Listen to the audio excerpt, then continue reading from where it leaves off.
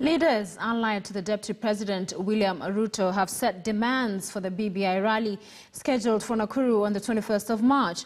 The MPs have stood ground that they can only recognize and hand over their memorandum to the President or his deputy, but not to ODM leader Raila Odinga.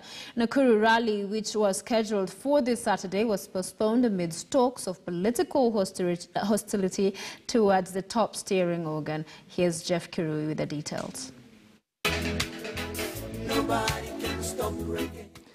The reggae appears to have been paused momentarily as the Building Bridges rallies enters the Rift Valley region. The 8th edition of the BBI rally, which was scheduled to take place at Afra Stadium on Saturday, was postponed until 21st amid sharp divisions in the region. Leaders from the region have put demands to the planning committee, insisting that they will only present their proposals to Jubilee Party top leadership. We are not giving Raila Odinga. Since that region, we are Jubilee. If we to give, need to pay a president wetu, ama deputy, ama to pay haji. We cannot give the people ambao wameendelea mikutano saba wakinsaiti watu. Deputy President William Ruto's allies have alleged that the Building Bridges rallies have been hijacked by ODM leader Raila Odinga and turned into a forum to hit at the Deputy President. BBI is not about Ruto. Yao wakienda kila pahali ni mambo ya Ruto. Hakuna kitu ingine, ni mambo ya Ruto. We don't want that. Kila mtu ana bedroom yake. That's a bedroom for deputy. We want peace. Now we finished with the politics of 2017. We are dealing with politics of 2022 and 2020. So those who still believe that the power games of 2017 are still with them, the equation has changed.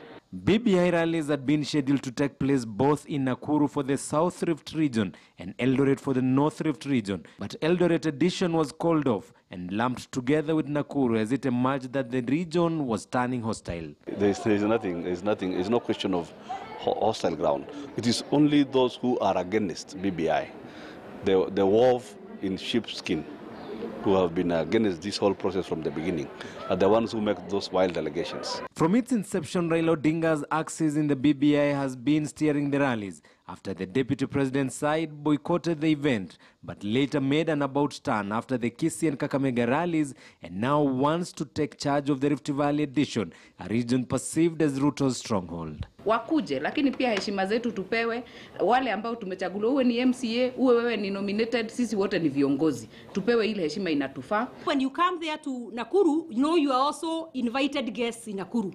You will not come and destabilize our house. So we come in peace, we want peace, and we do not want madharau kidogo kidogo.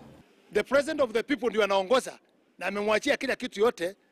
Maybe then we did not win. Can the president tell us the truth?